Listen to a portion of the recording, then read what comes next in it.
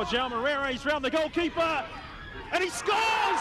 Chasing the sixth title in a row, Auckland City are taking the favourites tag into the semi-final showdown with Tefana.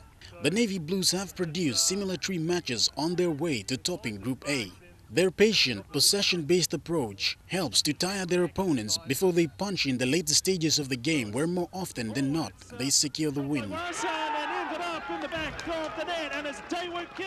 Coach Raymond Tribelex is promising much the same from his side for the semi-finals. Tefana had to endure an anxious wait before being confirmed as the best runners-up from the group stages. After finishing behind Magenta in Group C, the Tahitian side had to rely on other results to go their way. Sebastian Lebayan's men were disappointing against AS Magenta, but showed plenty of firepower to trust Samoan outfit Kiwi 7-0. Oh, what a goal! A superb... That win proved crucial to the side's progression to the semis, ahead of Hikari United and Amical thanks to their superior goal difference.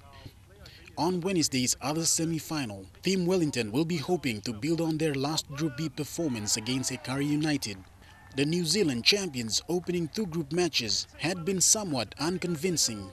Following a lackluster 2-win over Suva, Matt Calcott's men were made to work hard to edge past New Caledonia's AS Lossie with a nervy 2-1 win.